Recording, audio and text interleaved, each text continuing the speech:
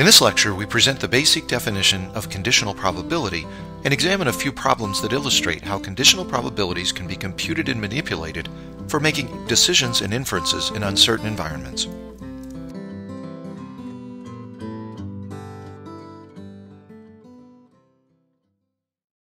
Well, to continue our understanding of probability as a tool for making decisions and inferences in uncertain environments, we'll need to develop two additional concepts. The first is the definition of conditional probability, and the second is the algebra for applying conditional probability to problems of statistical inference. Well, to illustrate these important concepts, we'll look at four problems from the textbook Introduction to Probability by Dmitry Bertsikis and John Tsitsiklis. Well, let's begin with problem 14 from Chapter 1. What we'd like to consider is a situation where we roll two fair six-sided dice, and because the dice are fair, each of the 36 possible outcomes are equally likely. What we'd like to do is determine the probability that we roll doubles. We'd like to determine the probability that we roll doubles conditioned on knowing that the sum of the dice is 4 or less. We'd like to determine the probability that at least one roll is a 6, and finally we'd like to determine the probability that at least one roll is a 6 conditioned on knowing that the two dice landed on different numbers. Well, one way to approach this problem is to view the sample space for outcomes in the way that I've shown here. On this side is one roll of the die, the outcomes 1 through 6. This is the other roll, outcomes 1 through 6, and each dot represents one of the 36 possible outcomes of this experiment. Now, if we want to determine the probability that we roll doubles, we'd like to look at all of the possible outcomes for which we obtain doubles, and that would be a 1 and a 1, a 2 and a 2, a 3 and a 3, 4 and a 4, 5 and a 5, and a 6 and a 6. So if we assume that each of these die are fair, then all 36 possible outcomes are equally likely. So the probability of seeing doubles is the number of ways in which we can obtain doubles, and that's 6, divided by the total number of outcomes in our space. So that would be 6 divided by 36, or 1/6. Now let's take a look at the probability of rolling doubles conditioned on knowing that the sum of the dice is 4 or less. Well, to do that, we're going to look at this very important relationship in probability theory. And one way to write this relationship is that the probability of the intersection of two events, so both event A and B occurring, is equal to the probability that A occurs conditioned on B occurring times the probability of B. Now we could have written this as the probability of B conditioned on A times the probability of A.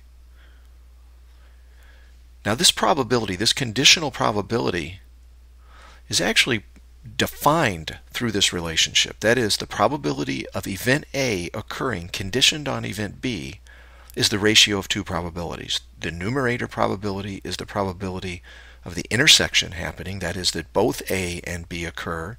The denominator is the probability that the conditioning event B occurs. So for this problem, we want to look at the probability that we see doubles conditioned on the sum being 4 or less.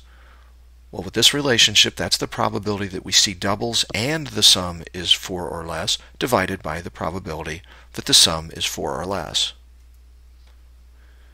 So the probability that the sum is 4 or less, again, every possible outcome is equally likely because it's a fair dice. Well, how many ways can we have a sum 4 or less? Well, we can have a 3 and a 1, a 2 and a 1, a 1 and a 1, 2 and 2, 1 and 1 this way, 1 and 2, 1 and 3. So if we count those up, there are 1, 2, 3, 4, 5, 6 ways out of 36. So that's the probability that we see a sum that's less than or equal to 4. Now the way that we can get doubles and have the sum less than or equal to 4 are just these two events, so that's 2 out of 36.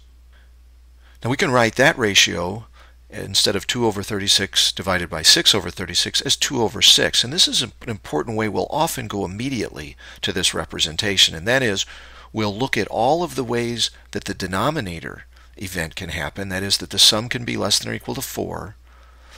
And we'll put that in the denominator, in the numerator, all of the ways that the numerator event can happen, and that is that we can get doubles and we can have a sum less than or equal to 4. Now this special case, of course, is for the situation where all possible events are equally likely. And of course that's going to be equal to 1/3.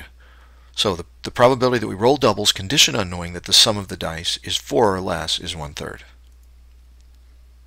Now let's determine the probability that at least one die roll is a 6. Well, the ways in which that can happen would be anything along this column and anything along this row and anything along this column. 1, 2, 3, 4, 5, 6, 7, 8, 9, 10, 11. So that's 11 out of 36 possibilities. Everything's equally likely, so that probability is 11 divided by 36. Finally, for this problem, let's determine the probability that at least one die roll is a 6, conditioned on knowing that the two dice landed on different numbers. So the probability of at least one 6, conditioned on them being different, is the ratio of the probability that we have at least one 6 and they're different, divided by the probability that they're different. So let's look at the probability that they're different. That would be anything off of the diagonal.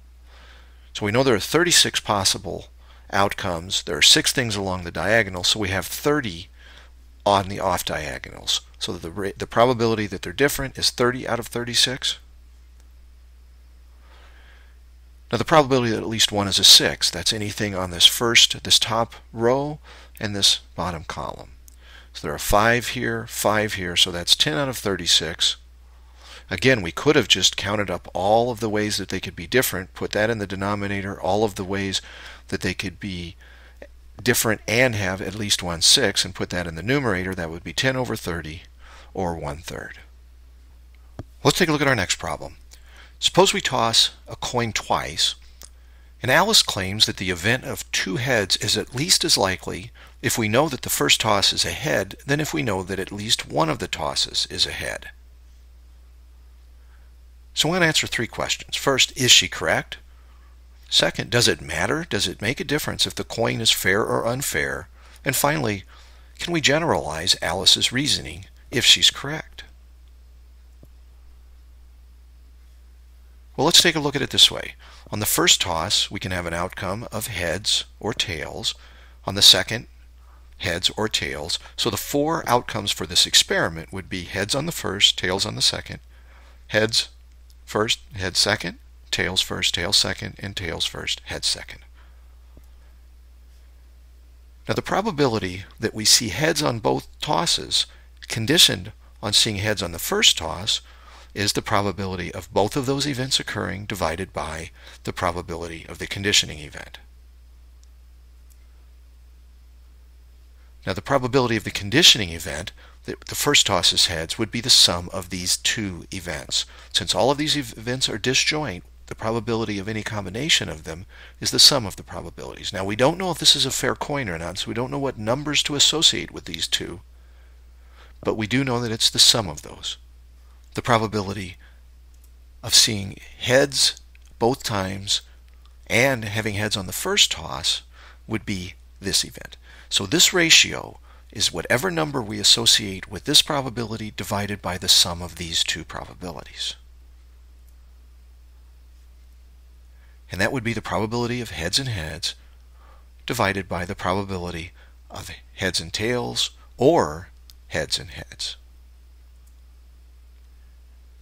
Now, let's look at the probability of getting heads on both tosses conditioned on having at least one head. Well, that would be the probability of the intersection of those 2 events divided by the probability of the conditioning event. In this case, the probability of the conditioning event of at least one heads are these 3. The only place where we didn't get at least one head would be if we had tails and tails. The numerator, the probability of heads and heads intersected with at least one head, is again just this event. So this probability is the ratio of whatever probability is associated with heads and heads divided by these 3. Now if you recall, in the first case, it was this probability divided by the sum of these two. Now because the sum of these two will be less than or equal to the sum of these three, we'll have a smaller number in the denominator here than we have here. So this probability will be larger than this probability. And Alice is correct. Now this is happening because this event, heads followed by tails, union with heads followed by heads, is a subset of heads, tails, union with heads, heads, union with tails, heads. So here's this event on the left is this part of this set. And a general statement of Alice's reasoning would be, if an event A is a subset of B, and B is then a subset of C, so that A is a subset of both B and C, because B is a subset of C, the probability that B occurs will be less than or equal to the probability that C occurs. And that implies that the probability of A conditioned on B will be greater than or equal to the probability of A conditioned on C. Let's take a look at problem 16 from chapter 1. Suppose we have 3 coins. Coin 1 has heads on both sides, coin 2 has tails on both sides, and coin 3 has heads on one side, tails on the other, and we'll assume that regardless of which coin we toss, both sides are equally likely to appear. And now let's suppose that someone chooses a coin at random, tosses it, and the result is heads. What can we say then is the probability that the opposite face of that coin is tails? Well, let me set up a graphical description of this experiment. The first thing that we'll do is select one of the coins. So we could select coin 1, we could select coin 2, and we could select coin 3. And since we said we've done this at random, without any other information, we'll assume that each of these actions are equally likely. So we have a 1/3 probability of selecting coin 1, a 1/3 for coin 2, and a 1/3 for coin 3. And then we're going to toss these coins. So if we have coin 1, we'll toss it, and we'll either see heads or heads. For coin 2, we'll see tails or tails. For coin 3, we'll see heads or tails. What we'd like to determine then is the probability that coin 3 had been selected, because that would be the situation where it would have tails on the other side, conditioned on seeing heads. Well, using our rule for probability, our algebra for probability, that would be the probability that both events happen, that we have coin 3 and we see heads, divided by the probability of seeing heads. So let's first evaluate the denominator.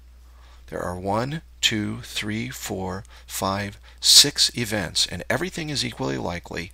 So we're going to see one of these 6. The likelihood of seeing any 6 possible outcome are the same.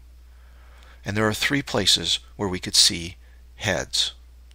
So the probability of seeing heads is 3 out of 6.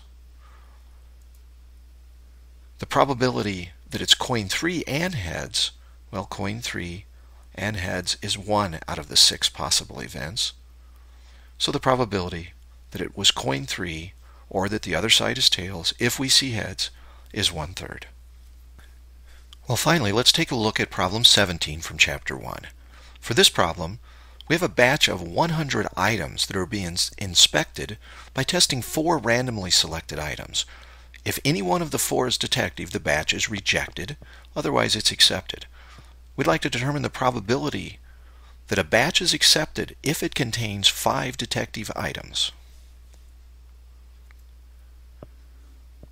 Well, let's see how we would graphically depict this situation. Now, in the first test, if there are 5 defective items, we have 5 chances out of 100 to reject based on our first test.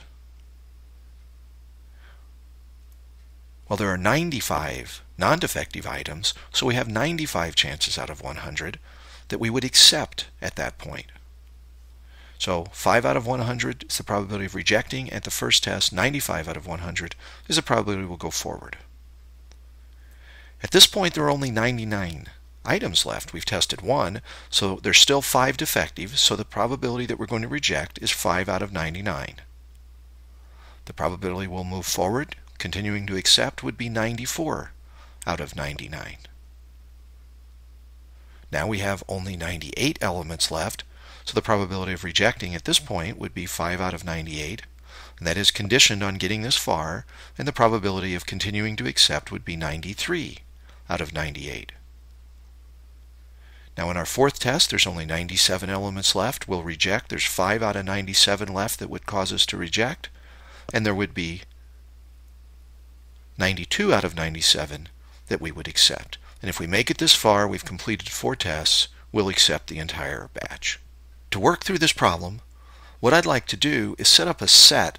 I'll call it A sub n, and that is the event or the action that we accept the nth test. So that we moved this way, A1 would be that we went here, A2 is doing this, A3 is going here, and A4 is our final accept. Now the probability that we accept is that we accept this first time, and the second, and the third, and the fourth. So it's the intersection of those 4 events. Now let's use our rule for probability, and we'll do this sequentially. The first thing we'll do is condition A4 on all of the others, on the intersection of A1, A2, and A3, and then we'll multiply times the probability of those 3 events happening. And then we'll do this again on this probability. We'll replace the probability of those 3 events happening with the probability of the third accept conditioned on the first 2 times the probability of the first 2. And then we'll apply it again. And ultimately, this is the probability of accepting on the fourth conditioned on having accepted on the first 3 times the probability of accepting on the third conditioned on accepting the first 2 times the probability of accepting on the second conditioned on accepting on the first times the probability that we accept on the first. Well, this probability is 95 out of 100. And then conditioned on accepting on the first, the probability we accept the second is 94 out of 99. And if we accepted the first 2, the probability we accept the third is 93 out of 98. And finally, the probability of accepting the fourth, conditioned on having accepted the first 3, is 92 out of 97. So this probability is 92 97ths times 93 over 98, 94 over 99 times 95 over 100, and that works out to about 0.8119, or about an 81% chance that we're going to accept even when there are 5 defective items in the batch of 100.